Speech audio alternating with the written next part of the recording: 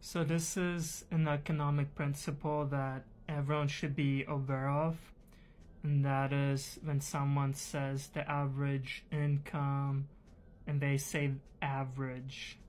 So when they say the average household income is this, therefore people are making less money and so on, that could mean many different things.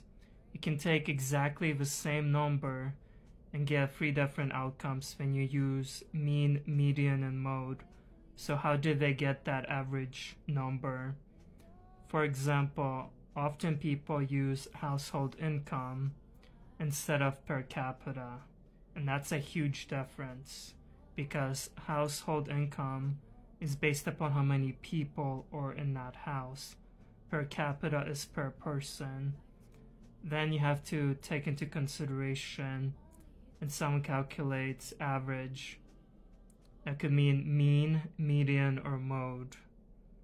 And here's an example that explains how easy it is to manipulate people with slogans and good rhetoric.